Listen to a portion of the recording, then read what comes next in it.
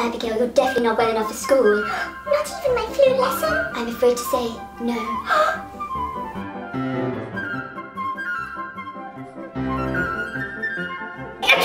Oh, sorry, Miss Jeffries. So should you or should you not go to your flute lesson when you've got a cold? That's a tough one.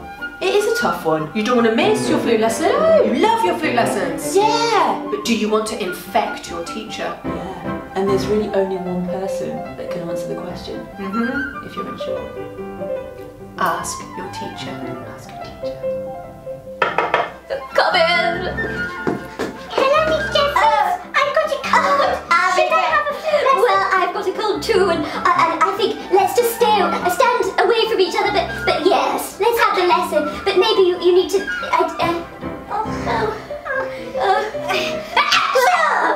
Sorry, Miss Jeffries. Come in. Hello, Miss Jeffries. I'm sorry. I have a cold. Should I have a flute lesson? Abigail, I've got a concerto this evening with the Berlin Philharmonic Orchestra. I can't have any more germs around me. Please, no. I will see each other next week. Please go. Sorry, Miss Jeffries. Get well soon.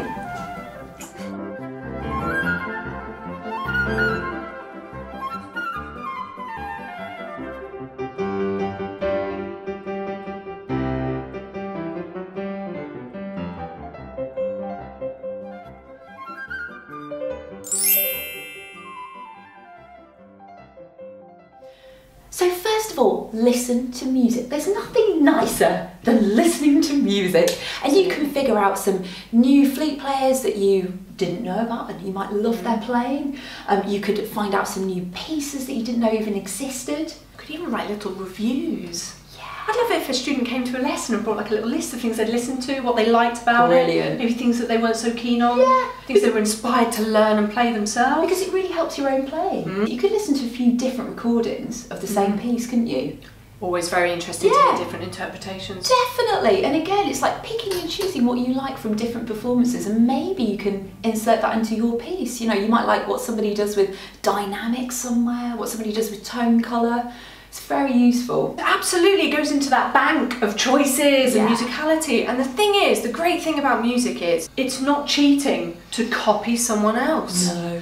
So, you know, if you're in a maths test and you look over your shoulder at someone else's answers, that is not allowed.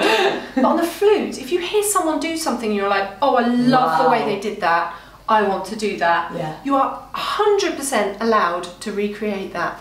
Make it your own. You don't want a carbon copy, because that's boring. But we all take and borrow and share from each other, and that's a good thing. That is a good thing. So listening is fabulous. General research. Fill yourself with more sort of musical knowledge, because you'll become a better musician, a better player. So maybe search composers, learn about their lives, other things that they've written, learn about the history of the flute. I mean, it's incredible. Yeah. The history of the flute, we've got one of the most rich histories of any instrument. So, you know, we've got the internet at our fingertips, and there's books. You can find libraries. anything at the touch of a button.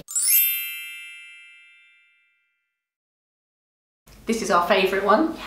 So, write a story, just a short story, about a piece that you're learning at the moment. So what you think might be happening in the music. Yeah. Imagine if someone was narrating it, or if there was a movie going on in your mind. Write it out and have a story. When you get to play it, you can think of that story in your head. Yeah. And that will inspire you to use a lot more colour and imagination in your music. Be creative, and you could even paint a picture. If you're not into writing stories, you could paint a picture, visualise what's going on in the music. I was never an artist. I was never a writer.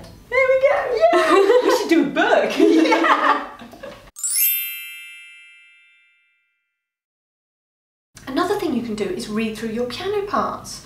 Get to know your piano parts better. You can do that just by reading it and trying to listen to it in your head, or by listening to it on a recording and following it along, really paying attention to the other part. You will be so much better at playing your piece. You could just get your flute and practice practice doing the fingers along to the, whilst reading the part as well. And it's actually a great opportunity for those really tricky little bars that are technically difficult to practice those slowly, just looking at your fingers, and that's a really helpful way to practice. Even also on the same theme, just exercises in general. If you haven't got your flute, you can just do some finger exercises, just strengthening your fingers. And also lip exercises, doing rabbits are brilliant. So bringing your lips above your teeth, back down, funny faces, working all these muscles, brilliant for you. But most importantly of all, look after yourself, get some rest. Rest. At the end of the day, we want you to get well as quickly as possible so you can get back to your flute. Yes! Get well soon!